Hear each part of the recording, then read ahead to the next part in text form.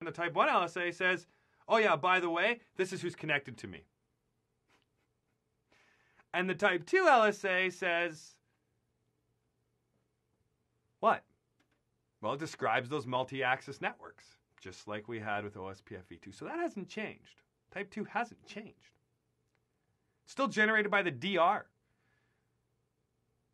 And it helps what? It helps build the shortest path tree. That's what it's doing.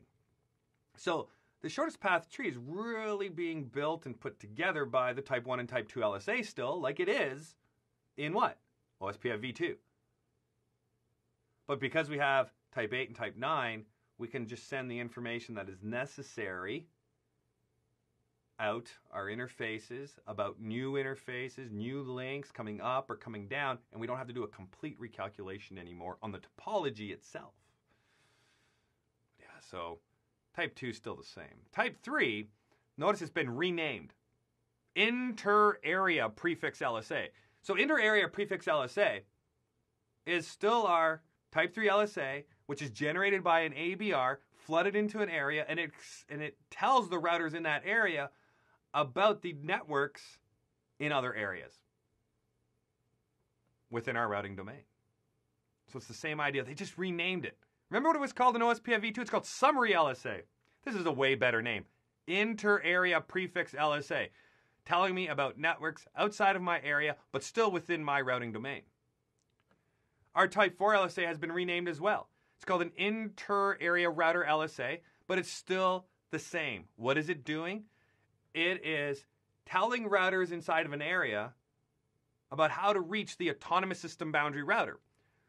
So if you remember how type 5 LSAs work, the type 5 LSA is generated by an ASBR, and it's flooded inside of the area that the ASBR belongs to. When an area border router receives that, it simply just floods it into the other areas. For example, the backbone in this case. So since the type 5 just simply gets reflooded into the backbone with no information change, then the type 5 LSA says external routing domain with this particular address is reachable via R3. Well, in this case, did R1 and R4 receive a type 1 LSA or a type 1 LSA at all about R3? Does it know about R3? Can it build a shortest path tree with R3 in it? No, it can't. Right? Because it's not going to receive the type 1 LSA from R3. So the type 4 LSA says, if you want to reach R3, the autonomous system boundary router, send it to me. So it's essentially just that pointer, the type 4 LSA.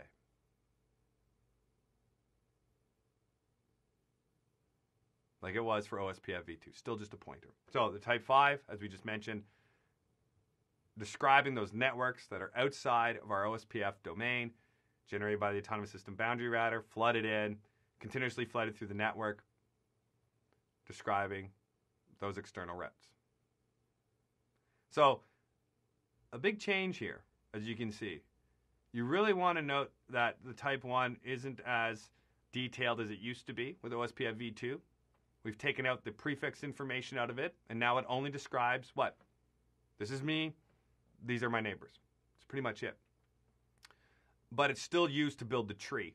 Whereas type 8 and type 9 are going to share local link information. Type 8 and type 9 is sharing the specific prefixes that we know about locally on our router. So that way there, all the other routers can learn about how to reach those networks. But if a change occurs in the environment because of this added type 9 LSA, what happens? Do you remember? Right? We flood out the type 9, but the routers don't have to do a complete recalculation. Why do they not have to do a complete recalculation with the type 9? Because it's just the additional information. Hey, I know about this network now because the administrator just enabled an interface with an IPv6 address. And they enabled it for OSPF. So the routers get it. Do you have to do a topology change? No, you don't have to recalculate on the topology at all. Because it's the same topology, just with this added link. Now, if there's a new router added, that's different. There's going to be a type 1 LSA generated, new calculations done, and so on and so forth. That's fine. But can you see how the Type 9 has improved?